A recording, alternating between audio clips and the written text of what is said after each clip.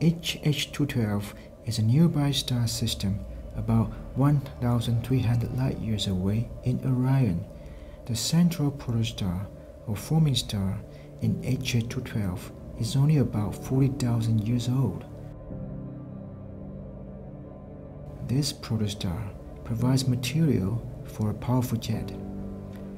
Previous searchers hinted at the existence of a small dusty disk near the protostar.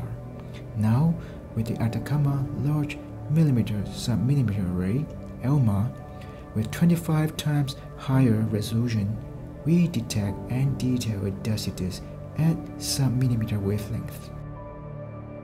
The disk is nearly edge-on and has a radius of about 60 astronomical units.